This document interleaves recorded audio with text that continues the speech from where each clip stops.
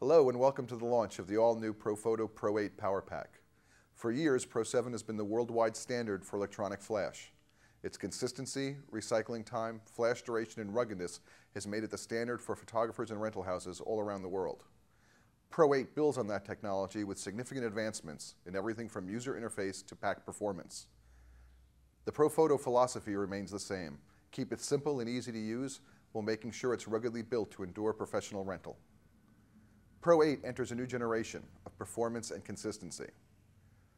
The purpose of this video is to explain to you the features and equip you with the knowledge needed to talk to your customers and answer their questions, not to sell you. The first logical question is how the new pack compares with the Pro7. Pro7 is well known for having the fastest recycling time, shortest flash duration, and the ultimate in consistency. Recycling time on Pro7 at full power is 1.8 seconds. Pro-8 is half that, 9/10 of a second. It's amazing when you think about it. Pro-8 can keep up with the fastest digital cameras available today at 20 frames per second. All this in a package that's the same size and with the same power requirements as Pro7. Second, flash duration has been reduced to 12,000th of a second at low power. The third point is consistency. Today's digital cameras allow photographers to take more exposures than ever, so consistency is even more important. Now let's take a walk through the pack. The first thing you notice is the new completely digital interface. Similar to the D4, each of the two lamp head sockets are independently controlled in full or 1/10 of an f-stop increments. As you can see from the display, the power is set to 10.0, which is full power. By pressing the knob and turning it, it goes to 9.0, and we're exactly one stop less power. So this 2400 watt-second pack is now set to 1200 watt-seconds. The display can be changed to read watt-seconds rather than f-stops by pressing the watt-second button. By turning the knob without pressing it, you can increase power in 1/10 of an f-stop increments. By pressing and turning the knob, we change power in full f-stop increments.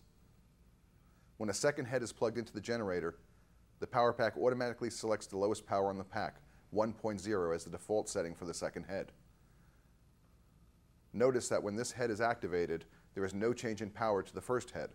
They operate independently from one another. Changes made to the A head have no effect on the B head, and vice versa. Although the f-stop is set in 1/10 of an f-stop increments, the microprocessor control of the generator ensures accuracy to plus or minus 1/50th of an f-stop in actual light output. That's the ultimate in consistency. Thanks to Profoto's new patented pipe technology, the color consistency from flash to flash is also significantly better than anything else on the market. While we don't need to get into the scientific technology here, the color deviation is not more than 40 degrees Kelvin from flash to flash, regardless of the power setting or the output differences between the two heads. The Profoto Pro-8 also has a 10-stop range, so the scales range from 10.0 to 1.0. One thing to notice is that channel A has a high power setting of 10, while channel B has a high power setting of 9 or 1/2 power. Both go down to 1.0 or 5 watt-seconds. So if you want to get maximum power through a single head, make sure you use channel A. Now let's take a walk around the pack and see some of the features. Starting from the upper left-hand corner, we notice the white light slave standard on all Profoto generators. The dual sync socket for tripping the generator using a sync cord. Here's the on or off button to turn the pack on and off. The USB socket can control up to 127 generators hardwired to a computer using Profoto Studio software.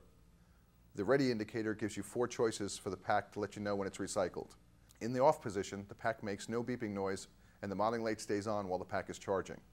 In the dim position, the modding light visually dims when the pack is recharging to give an indication that the pack is ready. The beep setting plays an audible tone when recycled, and the beep dim setting does both, dim the modding lights while charging and beeps when the pack is fully charged. The speed control indicates your recycling time. Max offers the fastest recycling time, 0.9 seconds at full power, and the shortest recycling time of 0.05 seconds. When using Max to get the peak performance, you also draw the most power from the outlet. If power is not a problem, leave the packs on Max to have the fastest recycling time. If shooting on location, switching to a slower recycling time will reduce the amp draw for use on breakers less than 30 amps. In the middle of the pack, the watt-second button allows users to change the display from f-stops to watt-seconds. The modeling light button turns modeling lights on or off for the entire pack. Use the individual head controls to turn off an individual head.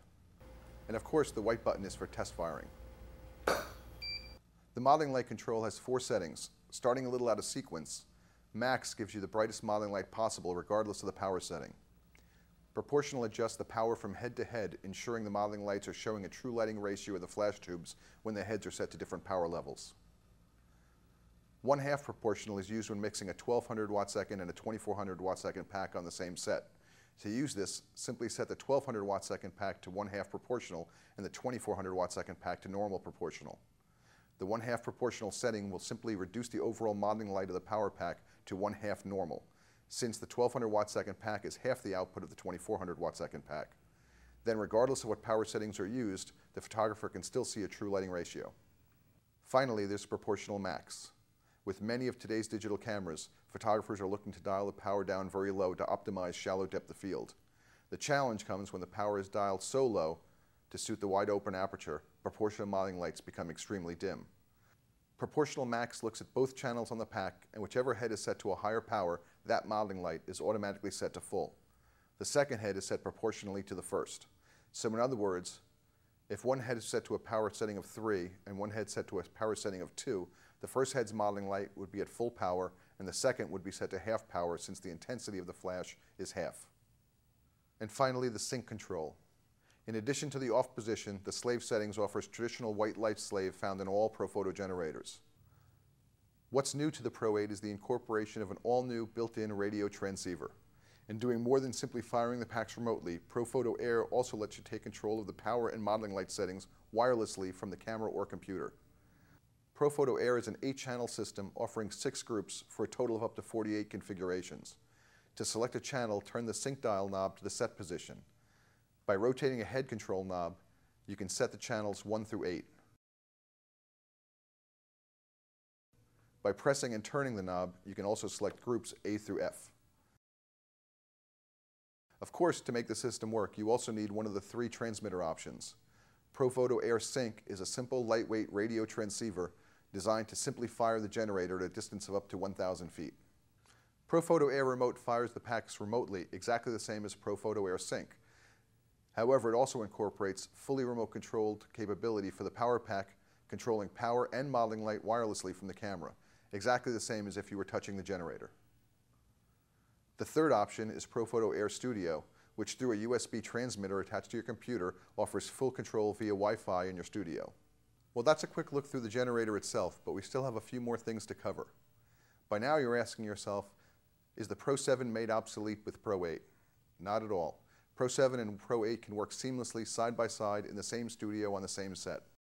Many photographers will choose to use multiple Pro 7 packs on the background at lower power settings and take advantage of the faster recycling time, matching Pro 8 as a main light. Since both packs use the same heads, head extension cables, accessories, and light shaping tools, Pro 8 is really designed to build on your investment.